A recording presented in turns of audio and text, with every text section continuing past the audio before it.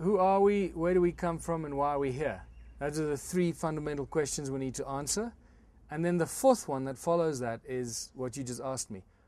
Once we know all this, since we have all this information, where are we going? Where are we going to go with this?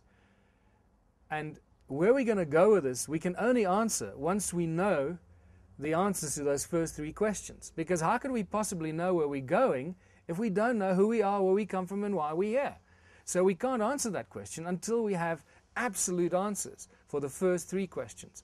However, this becomes quite interesting because you can, and this is also at this point and becomes a debate about our physical presence on this earth and our spiritual presence on this earth. Because you got to also realize that this is just a physical vessel for your soul and your spirit.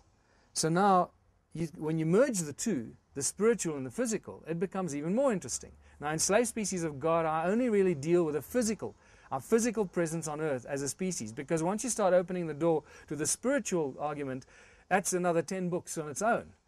So let's first deal with our physical presence, because we all have a soul.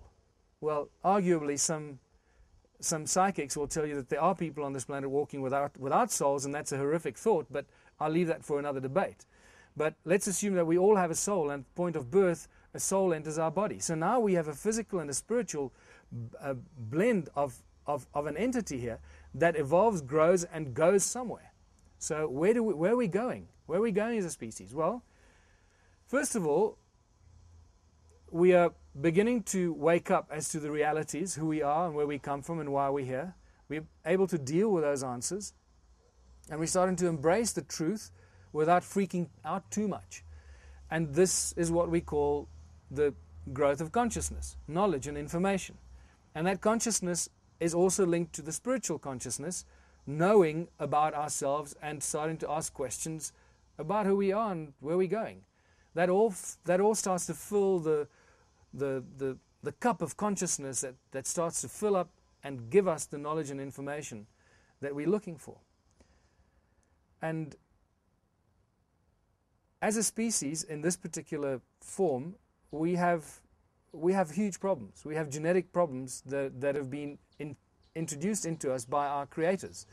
We have been genetically deformed and retarded to die very young, to be riddled with disease, not to use certain parts of our brain that allows functionality like ESP and other abilities that we should really have.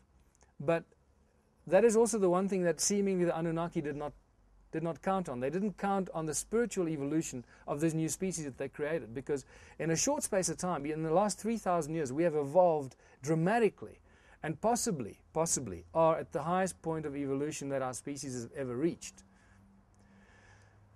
With that level of evolution comes knowledge and comes consciousness. Now, that all reverts back to vibrational frequency. Now, all our thoughts, every time, while we talk, what we're doing here is actually really primitive. Because if we were slightly more advanced, I wouldn't have to talk, make this horrible sound so that you can understand me. I would just think something, and my thought waves would be picked up by a receptor in your brain, which you have, but it's just not switched on because our DNA has been, that specific gene has been switched off. So now we still got to resort to this very animal-like kind of communication device by talking, making a sound.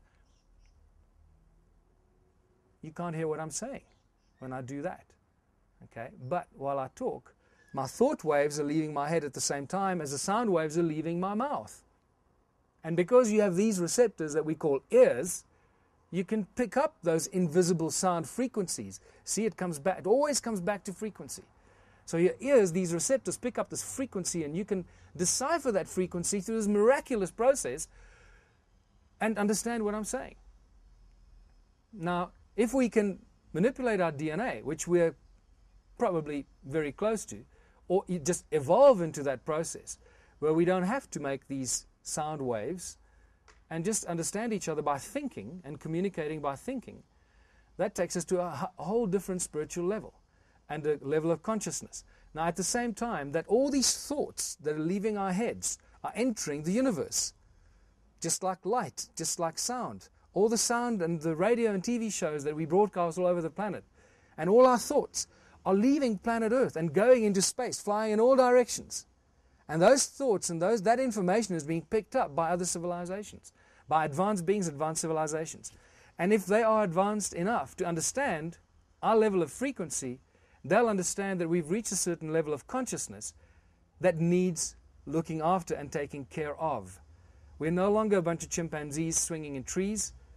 That really is of no interest. But now we're exploring space and exploring our solar system and other planets, and we've reached a stage where suddenly we are getting a lot more attention from the other infinite amount of advanced beings in the universe, saying, look, there's a new planet with a new species that's reached a level of, they want to come out of their cradle.